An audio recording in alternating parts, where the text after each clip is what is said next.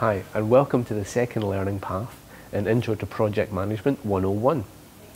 In this learning path, you're going to look at how can you describe the processes of project management.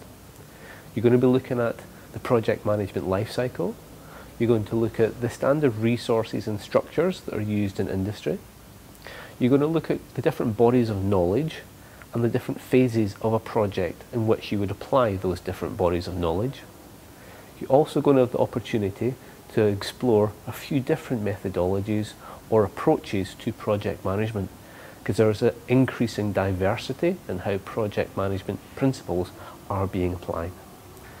The final challenge and task that you'll be asked to do is produce a mind map that will draw all of these ideas together and how you see them and how you understand what project management is. Good luck.